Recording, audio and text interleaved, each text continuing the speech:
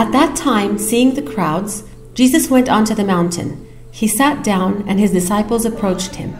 Then he began to speak and taught them. Matthew 5, 1-2. On January 28, 2018, on a gloomy Sunday, many faithful gave new life to the verse of the Gospel of Matthew. Like 2,000 years ago, many set out to participate in the Holy Mass commemorating the feast of the Mount of Beatitudes, in the chapel built on the top of the mountainous relief. It is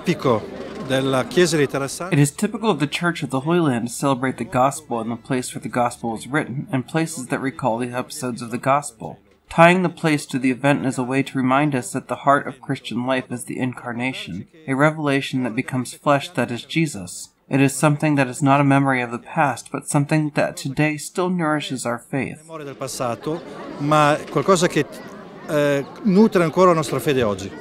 The Discourse on the Mountain, Jesus' teaching, collected in chapters 5, 6, and 7 of the Gospel of Matthew, and also recaptured in the Gospel of Luke, which revolutionizes the concept of beatitude, resounded during the Mass presided by Monsignor Pierbattista Pizzaballa. We come here to pray every year. It is a special feast. Today they quoted, "Blessed are the peacemakers." We hope that peace prevails here in the land of peace, especially in the midst of the unfortunate and difficult conditions afflicting the Middle East. I hope politicians have a unified plan of peace and not just words. I came here to have the blessing for this occasion, and I wish the peace be in this world, especially in the Middle East and all over the world. We have all problems.